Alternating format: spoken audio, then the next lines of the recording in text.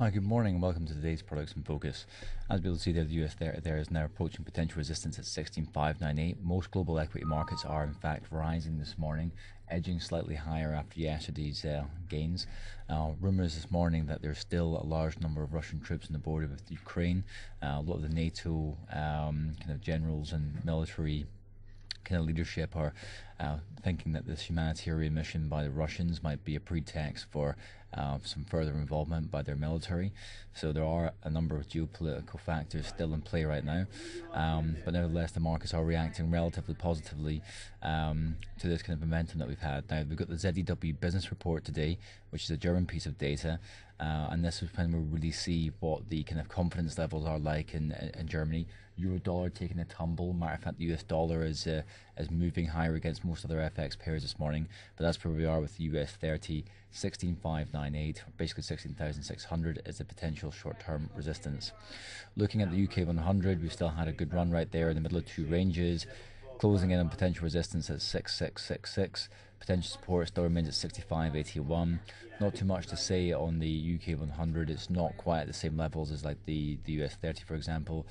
Japan 225 rallying quite well. Lots of volatility. Long leg candles, small candle bodies indicative of that volatility. Touching the 55 period SMA. Dollar yen's been rising higher. So you've actually been getting a lot of buying of the greenback, selling off the safe haven yen. Gold's not really faring that much better, incidentally, so safe haven's off. Risk assets back on. Japan 225 in the middle of two ranges as ever. As a cap at 55 period SMA. Next potential resistance 15,488. Moving on to dollar yen. As a dollar yen kind of moving higher, kind of grinding higher on intraday charts. It's moving up nicely. Kind of just a very standard spread at the trend right there. Next potential support 102 spot 90 on that pair. And then looking at crude oil West Texas, feeling the pain again of that glut, lower demands, supply lines protected by the US airstrikes, arming of the Peshmerga, blah blah blah. Next potential support at 97 spot 64.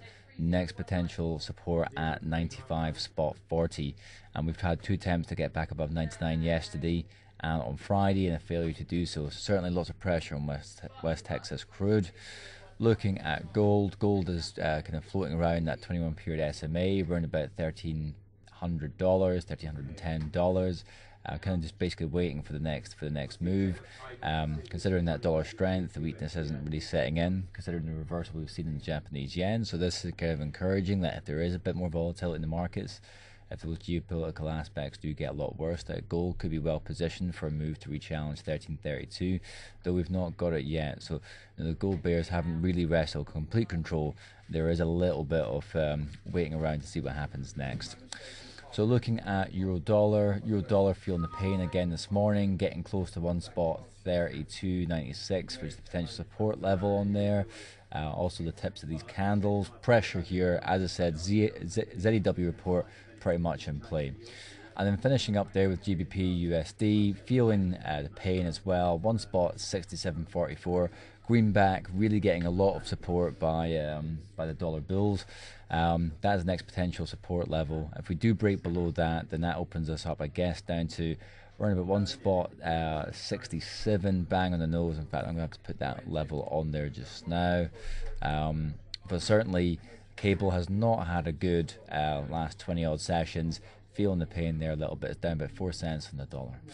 So economic data wise, ZEW report is all you really need to know about today. This is a very important German piece of data, very important for euro dollar and Germany 30.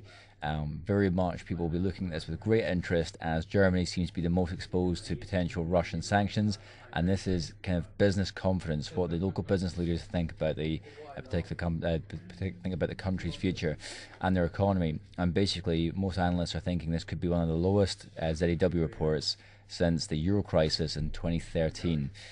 So we'll see that as that comes out. Make sure you set your alarms. Make sure you check the chart forum for trade kind of technical analysis setups from a global analyst team, just to get a bit of a flavour for the support and resistance levels are. Make sure you make insights part of your layout, and join me again tomorrow to find out what happened next.